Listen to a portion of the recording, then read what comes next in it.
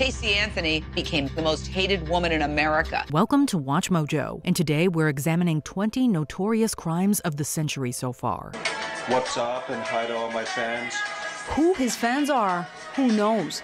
But by this posting just yesterday, it's clear Luca Magnotta's narcissism was intact. For this list, we're looking at the most shocking and era-defining crimes that have occurred between the year 2000 and 2022. Do you remember hearing about these stories in the news? Let us know in the comments below. The Enron scandal. I think there was just an immediate sense of outrage at Lay and Skilling and Fastow when people realized how much they had profited and how completely artificial the appearance of this company had been. Formed back in 1985, Enron was an American energy company headquartered in Houston, Texas. Enron was claiming $100 billion in revenue by the year 2000, but the company collapsed just 1 year later, with Enron declaring bankruptcy in October 2001. It was revealed that Enron executives had been partaking in accounting fraud and hiding billions of dollars in company debt. Congress wants to know what caused the Enron meltdown, wants to know why employee retirement funds were wiped out, while at the same time, top executives were personally making millions. Enron CEO Jeffrey Skilling was later sentenced to 24 years in prison. He served 12 and was released in February 2019. The Enron scandal helped lead to the creation of the Sarbanes-Oxley Act, a federal law centered around corporate bookkeeping. It was at that point that I knew the architect of the disaster knows that it's crumbling and the rat is leaving the sinking ship. Brock Turner. Brock Turner was guilty of 3 counts of sexual assault. He faced a maximum sentence of 14 years in prison for his crimes. The People versus Turner turned out to be one of the most controversial court cases of the century, not only for the nature of the crime, but for the hotly contested outcome. Brock Turner was a Stanford University student who assaulted an unconscious woman on January 18, 2015. Despite being convicted of felony sexual assault, Turner was sentenced to just 6 months in prison, resulting in public outrage. What we didn't know at the moment was that the defeat of the light sentence was actually the most positive thing, because in that, it ignited a movement. To make matters worse, he only served 3 of the 6 months. The judge who presided over the case was eventually recalled, which essentially means that he was fired by county voters. And in response to the lenient sentencing, California passed a bill requiring a mandatory 3-year prison term for the assault of an unconscious or intoxicated person.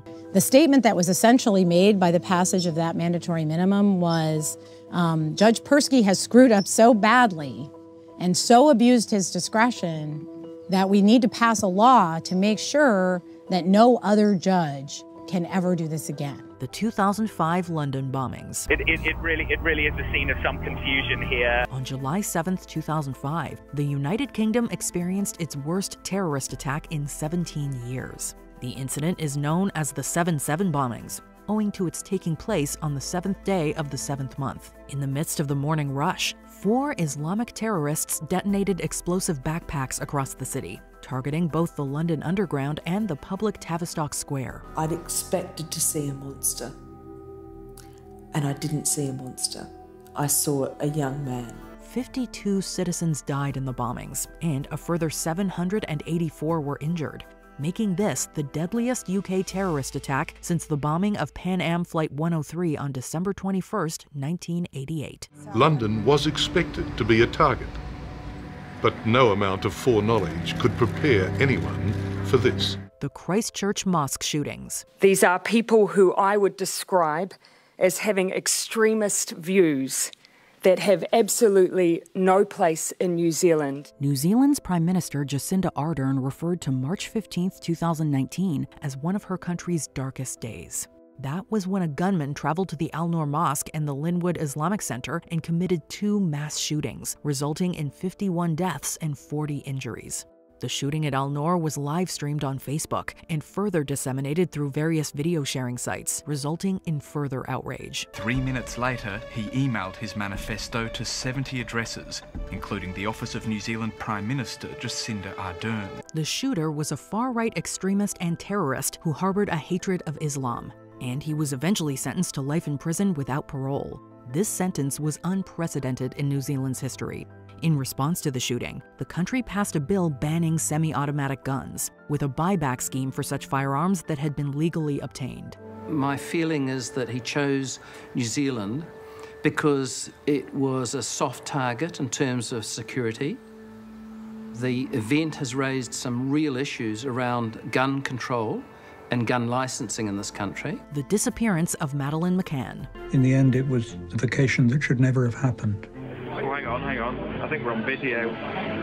Get everyone in. Missing person cases tend to captivate people, owing both to the nature of the stories and our interest in mysteries. And if there's one disappearance of the century that captured the world's attention, it was that of 3-year-old Madeleine McCann. The English girl was vacationing with her family in Portugal when she went missing. She and her siblings were put to bed at 8:30 p.m., while her parents went to dine at a nearby restaurant. When McCann's mother checked on her at 10 p.m., she found her daughter missing. And then just went flying out down to the tapas restaurant, shouting, "Someone's taken Madeleine." The case turned into a media circus, with British tabloid Daily Express in particular blaming and vilifying Madeleine's parents. Madeleine's disappearance remains unsolved, although German authorities have put forth a man named Christian Bruckner as a prime suspect. He's currently in jail. Officers say he was regularly living in the Algarve between 1995 and 2007. He has always denied any involvement. The Orlando Nightclub Shooting. Those first few officers that get there need to go to that scene, go to the building and get in and engage that shooter. Chase after the shooter. That's correct. It was the deadliest attack against LGBTQ+ people in the history of the United States, claiming the lives of 49 victims, with 58 others injured. In the very early morning of June 12, 2016, domestic terrorist Omar Mateen shot up a gay nightclub in Orlando, Florida called Pulse. People are getting hit by bullets, like blood is everywhere, and then there was a moment where he stopped shooting in the bathroom. The FBI deemed the occurrence a terrorist attack. Mateen claimed that the shooting was motivated by US-led interventions in Iraq and Syria.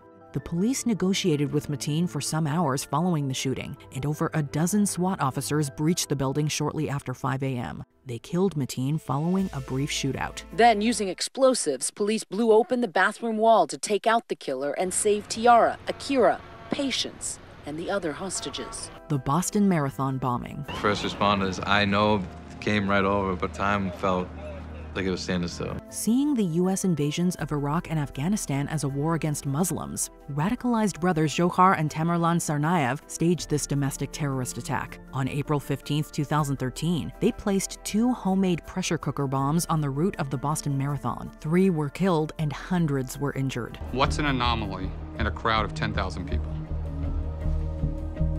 Somebody that's wearing a hat that says, "I'm the terrorist"? The case remained cold for 3 days, until the FBI released photos of the Tsarnaev brothers. They remained free until April 19th, when Tamerlan was killed in a shootout and Johar was arrested. He was sentenced to death and is currently imprisoned in a Colorado supermax called ADX Florence. After listening to every word of testimony, I still couldn't really figure out how a kid who had a potentially promising future could commit such a horrendous, violent act. The death of Caylee Anthony. July 15th, 2008, the Orlando police get a 911 call from a woman. She gives her name as Cindy Anthony. In some ways, the trial of Casey Anthony is the 21st century's equivalent to the O.J. Simpson case. It was studiously watched and studied by millions, and it involved a flawed prosecution and highly controversial outcome. After missing toddler Caylee Anthony was found dead on December 11, 2008, suspicion immediately fell on her mother, Casey. We're not doing well, Case. Someone just said that Caylee was dead this morning. Surprise, surprise. What mother says, surprise, surprise, about the disappearance of her own daughter? The prosecution argued that Casey Anthony had grown sick of being a mother and killed her daughter with chloroform. The defense claimed that Caylee had drowned and was secretly disposed of in the nearby woods. The defense won, and Anthony was found not guilty, spurring public cries of outrage and disbelief. She's somewhere in Florida, from what I understand. Whatever's life she has, hope she makes something positive for it. Am I ever going to speak to my daughter again? No. We're done. The Charlie Hebdo shooting. Touche pas à mon Mahomet, moi je la trouve vachement bien. Touche pas à mon Mahomet, c'est même la ligne de tout le numéro. Elle est super bien. This tragedy catapulted questions about religion and free speech to the forefront of everyone's minds in January 2015.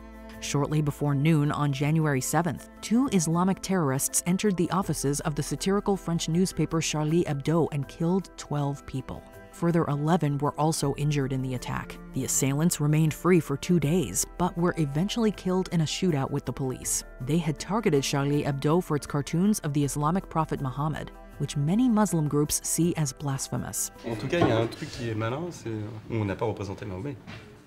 On n'a pas vu là on voit pas le visage de Mahomet. The response to the shooting was swift and fierce, with marches in support of Charlie Hebdo held across France, and the phrase "Je suis Charlie" or "I am Charlie" trending across social media. Et vous aviez les étuis des balles partout, et après vous aviez les corps de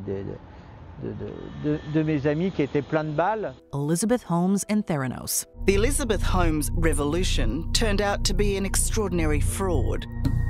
A lie that put lives in jeopardy. It seemed like the health technology company Theranos was set to change the world. The company claimed that it had revolutionized the science of blood testing and was subsequently valued at $10 billion in the mid-2010s. Its young founder, Elizabeth Holmes, had raised over $700 million in investments and was personally valued at over $4 billion.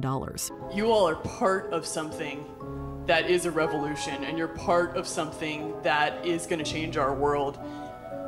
What higher purpose is there? However, everything came crashing down in 2015. Experts started investigating Theranos' claims, and with help from a whistleblower, the Wall Street Journal uncovered a dark secret. Theranos had lied about its technology, defrauding investors. Theranos was dissolved, and Holmes was sentenced to just over 11 years in prison for criminal fraud. Not for a moment do I believe that she lies in bed at night and thinks I was a swindler, I was a crook, I lied. The murder of Jamal Khashoggi. Our timeline shows the ruthless efficiency of a hit team of experts that seemed specially chosen from Saudi government ministries. On October 2, 2018, Saudi journalist Jamal Khashoggi entered his country's consulate in Turkey while his fiancée waited outside. Many believed he was killed inside the consulate, as Khashoggi often criticized the Saudi government. This assertion remained unproven until October 25th, when the Saudi government admitted their involvement. I wasn't aware of how dangerous it might be for Khashoggi to go into the consulate.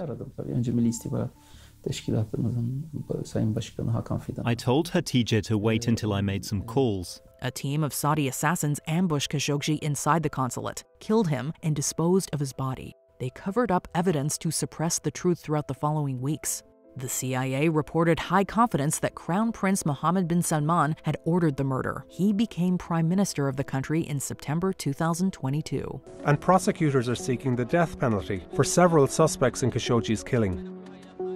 But that doesn't include Crown Prince Mohammed bin Salman, who many Western government officials are convinced authorized the killing. The USA gymnastics scandal. When the story came out in 2016, Nasser just came back into my head. In September 2016, the Indianapolis Star broke a major story about abuse in American gymnastics. USA Gymnastics was accused of ignoring complaints about coaches and covering up misconduct. At the center of the story was national team physician Larry Nasser, who, for at least 14 years, abused 265 women under the pretense of medical treatment. To try and justify the methodology that he used, Larry Nasser produced dozens of videos of him doing these various, what he described as osteopathic procedures to little girls. He was convicted of numerous charges at the state and federal level and will spend the rest of his life in prison. The United States Olympic Committee has announced that USA Gymnastics will be decertified, and the body has filed for bankruptcy. We're on the elite national team. We're training at the world and the Olympic level. Your parents don't go with you, and they trusted USA Gymnastics to make sure that they were protecting us. The Las Vegas shooting. It's at the end of the hallway. I can't tell you what room. He looked like he fired down the hallway when I got close to the door. On the night of October 1st, 2017, the United States experienced its deadliest mass shooting, surpassing the Orlando Nightclub incident the previous year. For unknown reasons, a man named Stephen Paddock took aim from the 32nd floor of the Mandalay Bay Hotel in Las Vegas and fired over 1,000 rounds into the audience of a country music festival. The shooting would claim the lives of 60 victims and injure roughly 867 others. A person in our country can go out and buy that many weapons and not break the law until one of those kills a human being is a challenge for law enforcement. The 23 guns found in Paddock's suite had been purchased legally, and he had no documented history of mental illness. In response, the U.S. Justice Department banned the sale of bump stocks, which allowed semi-automatic weapons to fire in even more rapid succession. The city of Las Vegas came together almost as one big family. And they're still supporting each other despite the tragic event that happened. Jeffrey Epstein. All Jeffrey cared about was go find me more girls. His appetite was insatiable. He couldn't stop. For decades, financier and socialite Jeffrey Epstein used his power to abuse young women. Police and the FBI compiled overwhelming evidence in 2008, only for Epstein to be given a sweetheart deal by U.S. Attorney Alexander Acosta, negotiated by lawyer Alan Dershowitz. Epstein served just 13 months with work release. It wasn't until 2019 that Epstein was arrested for sex trafficking. We're thrilled today with the ruling by Judge Berman. Only by taking away the freedom of Jeffrey Epstein can we restore the freedom of these victims. In the wake of the scandal, Acosta, who had become Donald Trump's labor secretary, resigned in disgrace. Epstein was found dead in his cell, having apparently taken his own life. However, given the high-profile people he may have implicated, from politicians to royals, theories have run wild. While Epstein escaped prosecution, co-conspirator Ghislaine Maxwell was sentenced to 20 years in prison. She set me up to walk myself to a predator's house where he assaulted me. The murder of George Floyd. According to the Minnesota statute, third-degree murder does not require an intent to kill. Y'all just really just killed that man. The combined charges carry a maximum sentence of 35 years. The killing of George Floyd may be the most infamous example of police brutality in the century so far. On May 25, 2020, the police were called on Floyd after a store clerk accused him of using counterfeit money.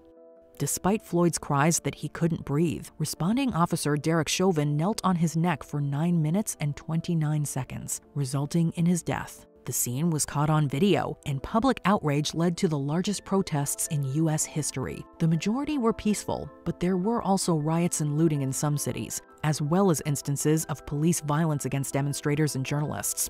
As the protest spreads, more and more incidents of the police response are relayed around the world.